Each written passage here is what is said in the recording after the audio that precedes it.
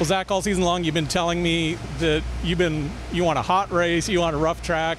I think you got your wish today. Yeah, today was really good. Obviously a good day for me. I felt comfortable on the track. I just feel like, especially Millville, was super smooth, and just that's not my style. I don't think that's, really anyone's style that races this series, because we don't really set up for that, So strange day for me there, but to come back and go 1-1 this weekend is really good.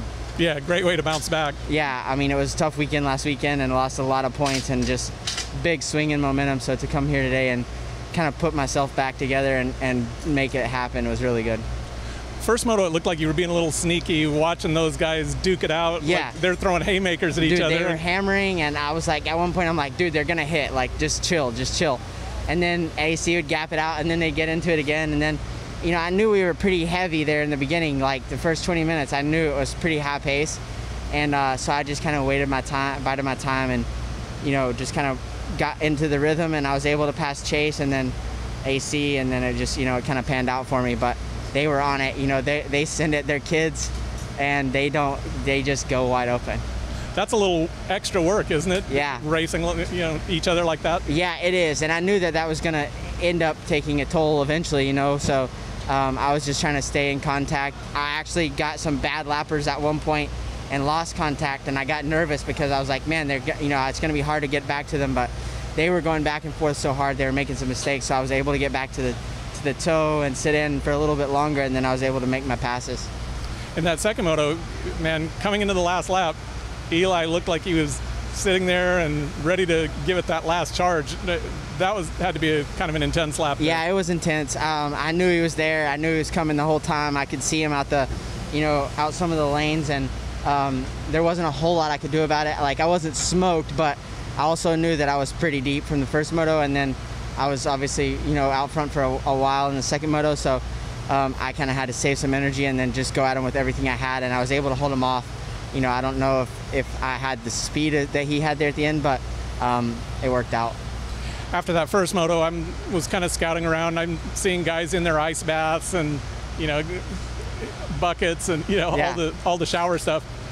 You look like you're ready to go out for your next moto. Huh. I see you digging gear out underneath your bus and stuff. Well, it was a little bit of an illusion. I was in a little bit of a panic, but I mean, everybody that comes here today from not Florida is like, oh my God, it's so hot. And I'm like, no, this is pretty nice day in Florida, There was a point where about, 4 weeks ago, where I was like, I don't know how much longer I can do this. Physically, I don't know how many more times I can come out here this year and be this freaking hot, So for me, today wasn't that bad. It's just kind of an average Florida day.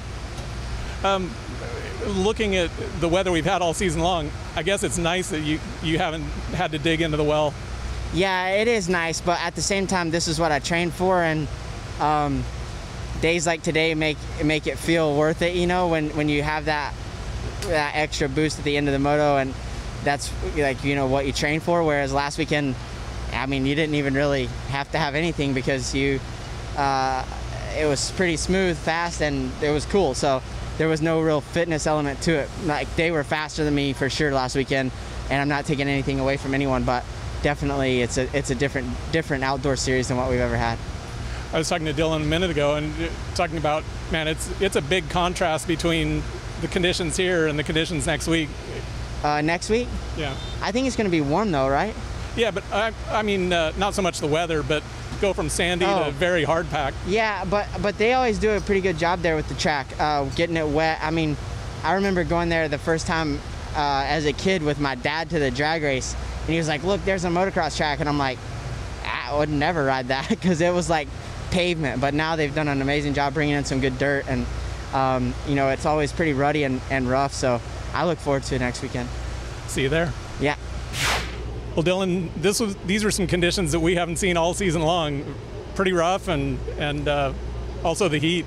You cannot say that. Loretta Lynn won, number one. The first round was really hot and humid too. So, but yeah, the track was definitely difficult. Without bump, this track is difficult because of the wave section. The wave section are really hard on the body, and that kill the legs. And And yeah, with the heat, the humidity, and then the bump, it's a hard track to perform. Talk about the two motos. I think everything went pretty well for you today, and 4 motos straight also. Yeah, it's awesome. Back-to-back 4 moto wins, good. It's good for it's good for me. It's good for the championship. So yeah, really stoked for sure today. 2 good starts. It helped a lot, and then yeah, I didn't really need to put myself in the red zone to get back. So that's helped also a lot.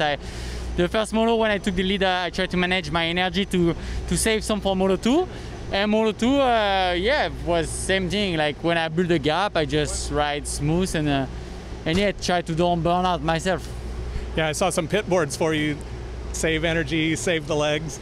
Yeah, for sure. In this condition, that's the most important. You can win the Moto 1 and Moto 2 if you empty and you get a bad start. You need that energy. So yeah, it was really important today, and it worked well. Do you just concentrate on the remaining 4 motos, or do you start looking ahead a little bit? No, for sure. Still same thing.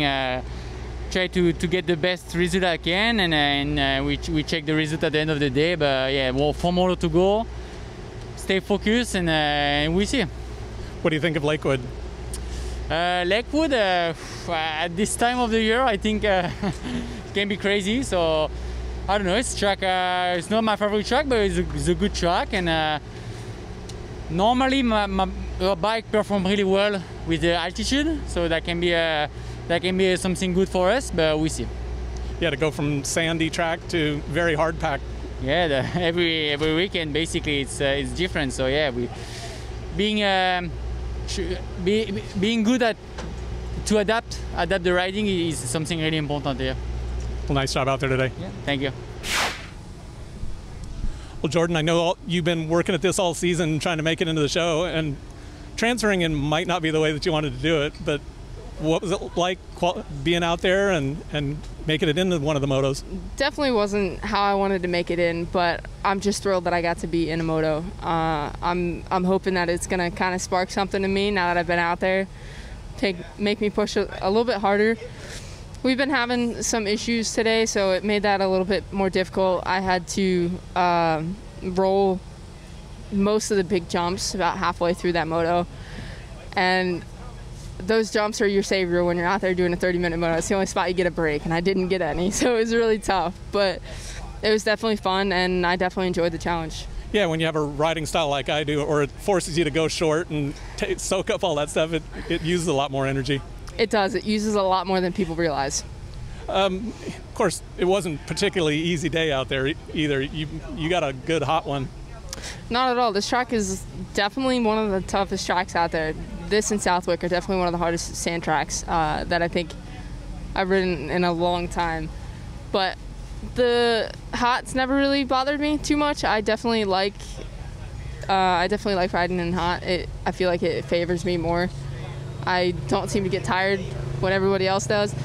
Now that's not pro riders, so it's definitely different coming out here. They definitely, they're good for the entire time, but it just makes me feel more at home. I'm from North Carolina, so it's a lot better than it was last weekend at Minnesota. That was way too cold for me. On the gate, looking around, what are you thinking up there? Well, I didn't actually get on the gate until after the sight lap, so I didn't even get a sight lap. So it was definitely crazy and super hectic. It was definitely a last-minute thing. I struggled in the LCQ, had, once again, bike issues. So I didn't finish where I would like to have, and I just got lucky, I guess, and got that final spot into the second main event. Yeah, it was a whole lot more beat up, I'm sure, plus not being able to see it before you went out. Yeah, it was very beat up, especially second moto. I was looking at lap times and stuff like that, and the leaders were 10 seconds off of what they were qualified in. So, it's definitely rough when they drop that far off. I mean, it wasn't ideal to not have a sight lap, but it's nothing like I haven't raced before. A lot of times you don't get a sight lap. Definitely hurt me that everybody else did, but it's all good. I wasn't too worried about it. I was just happy to be out there. 4 motos left in the season. You gonna put it in the show the way you want to? That's the goal. I feel good about today. I rode pretty well with the bike issues, so I think if I have a good bike, and hopefully have no more freak incidents like I did today. I think I should be good. Good luck. Thank you.